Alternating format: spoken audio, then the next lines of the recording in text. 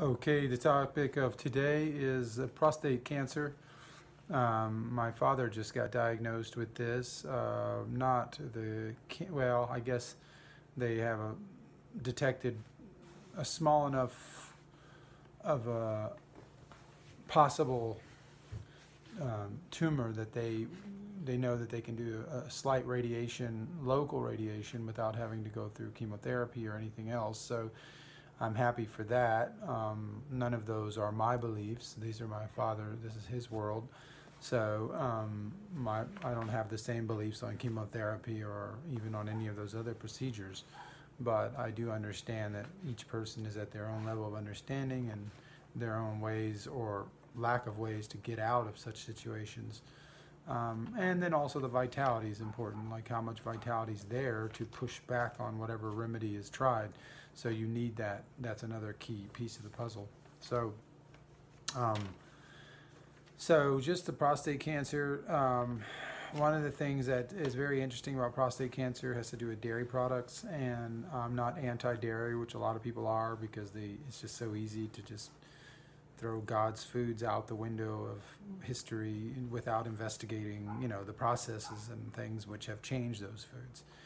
Because that's much more work in a way. You have to go and figure out not only that the best milk you can find probably has soy-laced milk because of the estrogen, food and supplements and colza and canola pulps and soy meal or flours or even oils and different things that can be used at a supplement level into their feed.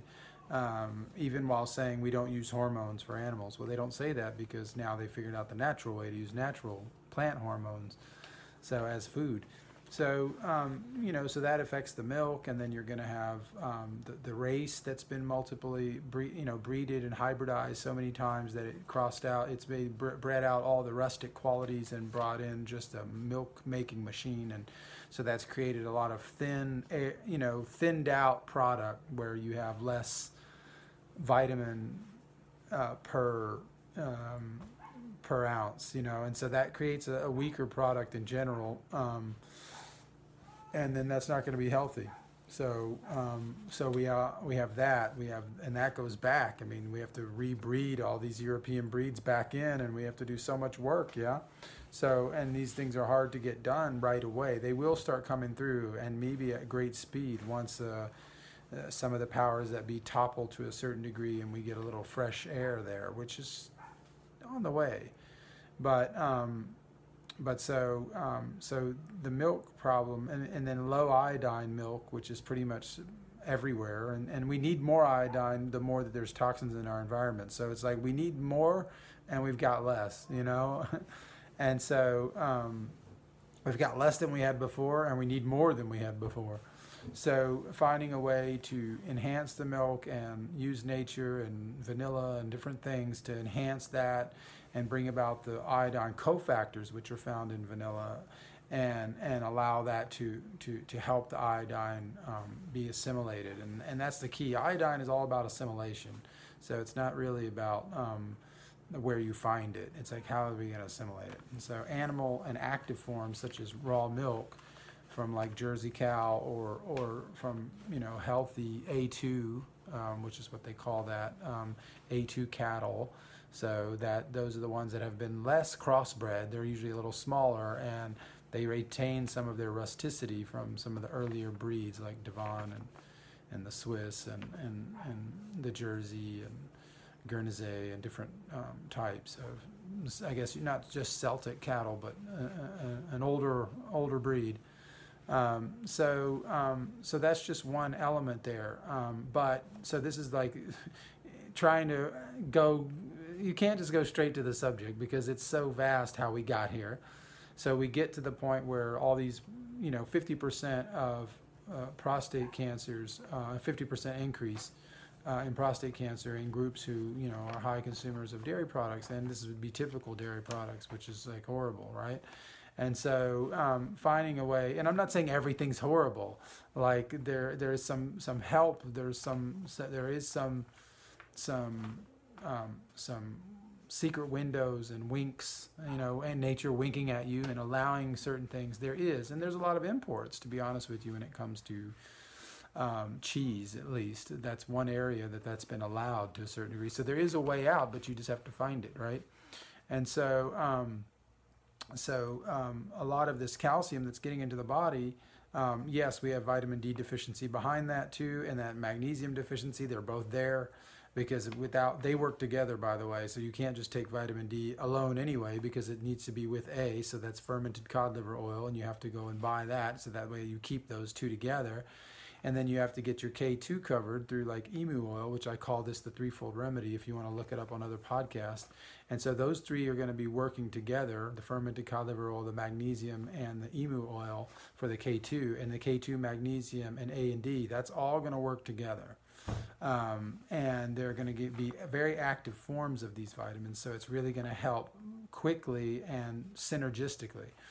But the reason that we're having this problem is because it's not only the milk, the dairy, but it's also the lack of vitamins. So the lack of these deficiencies are creating to where a situation where once it gets into the body, the calcium cannot even be used properly.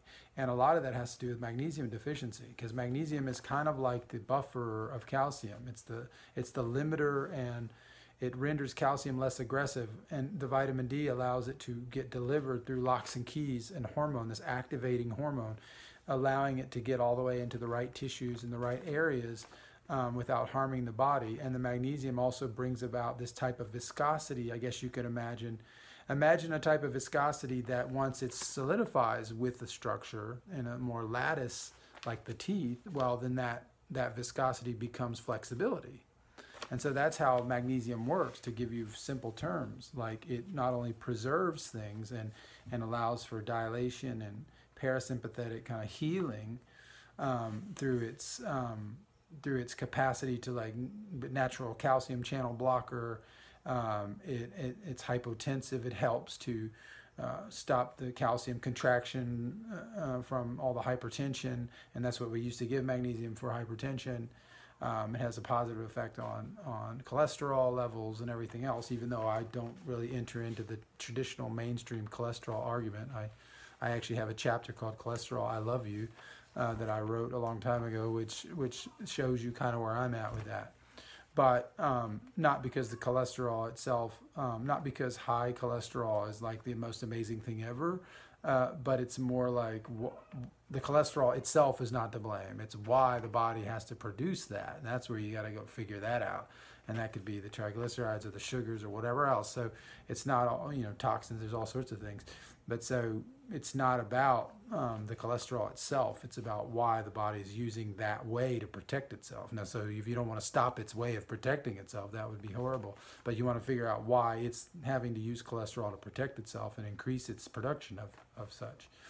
So that's a different way of looking at the cholesterol. But anyway, the prostate cancer can be bettered not only through the K2. The K2 is magical for prostate cancer, and I recommend people to not only, it's like an oil, it's like a sipping oil. You can take teaspoons of it, you can put it in the fridge so it's harder, like butter or something, and you can take it there, like 2 or 3 teaspoons, and you take this every day if you're going through prostate problems, or even preventative, etc. Like, that would be better, right, to be a lifelong practice. And so you wouldn't be doing this all the time, but like 2 or 3 times a year, you'd be dosing up and buying a bottle, and it's like $40-$50, and you'd knock it out. And if you have these conditions, then you'd want to like spend a little more there and get more daily, use more of it, right? And so people have even been known to put it in the rectum, like as what is it called, depositive? Suppository, I think that's what it's called.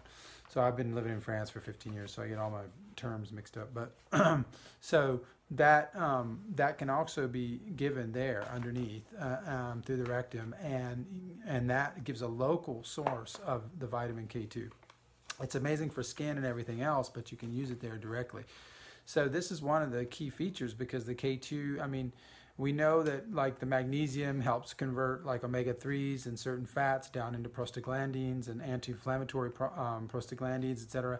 But we also know that the K2 helps with the prostate. This is like the blood in general, and helps as well with the non-calcification. Like all of these, like the A and D, they get antagonized when they're not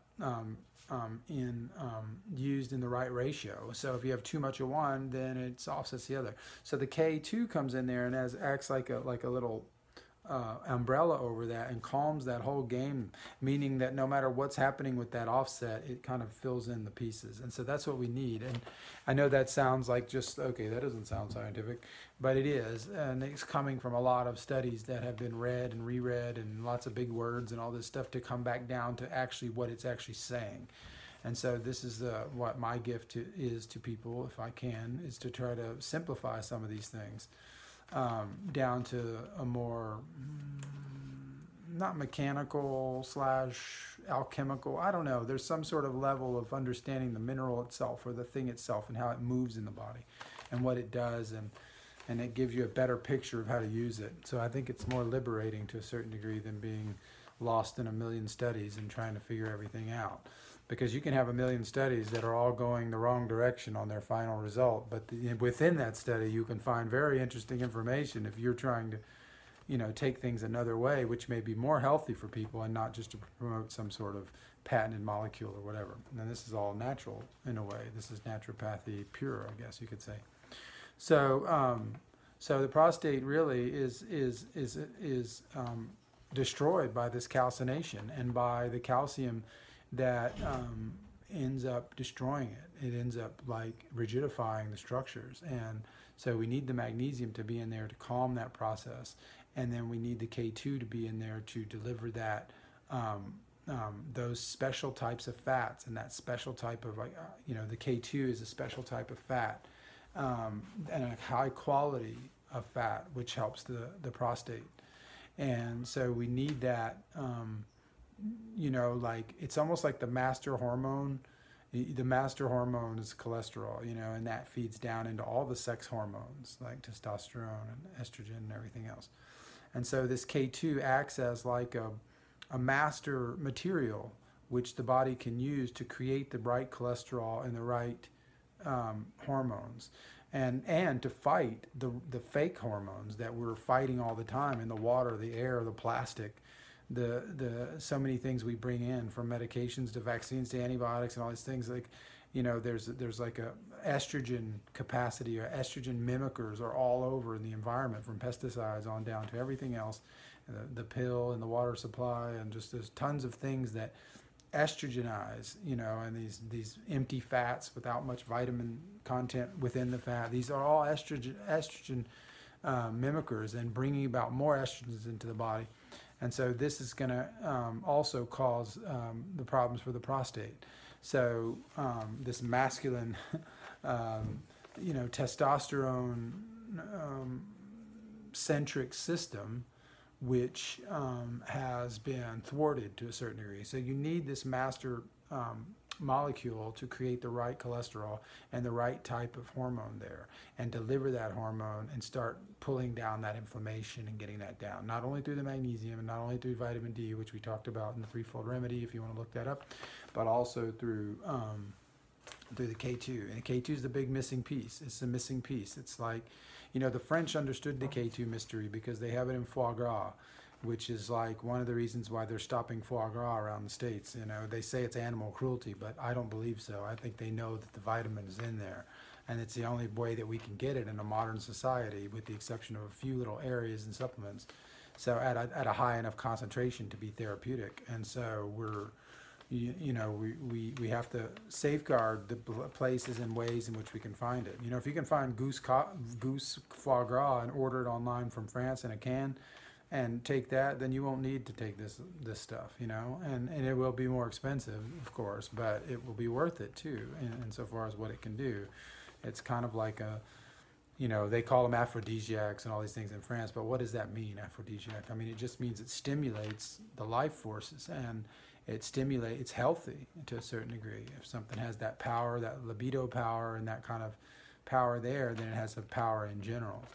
So, I mean, especially in this type of case of like, you know, we're not just taking some sort of like, you know, stimulant that's just trying to stimulate the system. This is more like, you know, vitamins are not stimulants, you know, so at that level, they're much more, they can be powerful, but they're not like, you know, just trying to overwear out the use or whatever of a tissue or an area.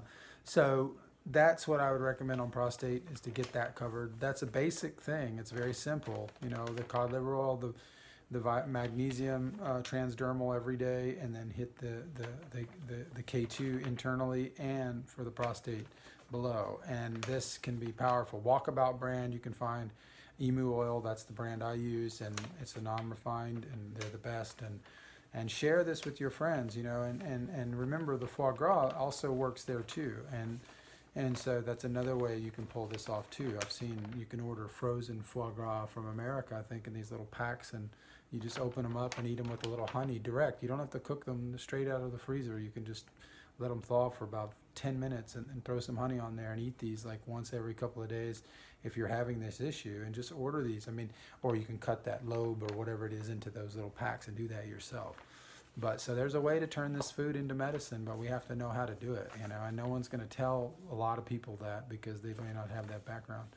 So anyway, trying to do what I can, and yeah, so take care of yourself, and don't get the fake stuff. Always get the right stuff from theheartoftradition.com. That's the website behind, and it's not, as a full disclosure, of course, I sell that product, but at the same time, it's like glass bottles from the source itself, $3 a week.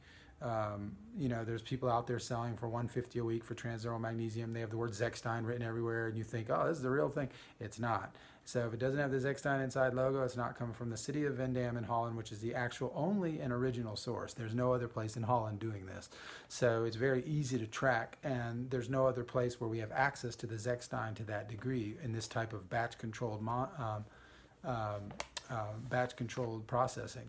So this is where they take it from this natural salt pillow formation there, and it's a pure natural state magnesium chloride. You cannot just create that from chalk and everything else, which is what they do to make magnesium chloride in Asia and other places. They just will extract it and solvent extract it, pull the potassium off of it, do all these things, heavy metals, and then they sell it to you as magnesium chloride, so oil or whatever. So we don't want to do that. We want to get the right stuff at the molecular level. It's much higher chelation, no dilution, strong product in glass without endocrine disruptors at theheartoftradition.com.